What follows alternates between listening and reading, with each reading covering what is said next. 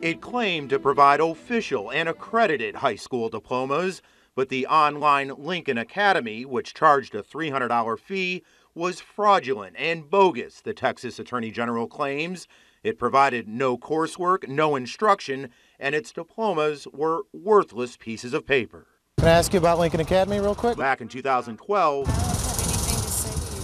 the I-Team confronted Lincoln Academy's owners about how our photographer's Basset hound took Lincoln's online test with doggone laughable questions like, a triangle has how many sides? Or, the president lives in the White House? True or false, huh?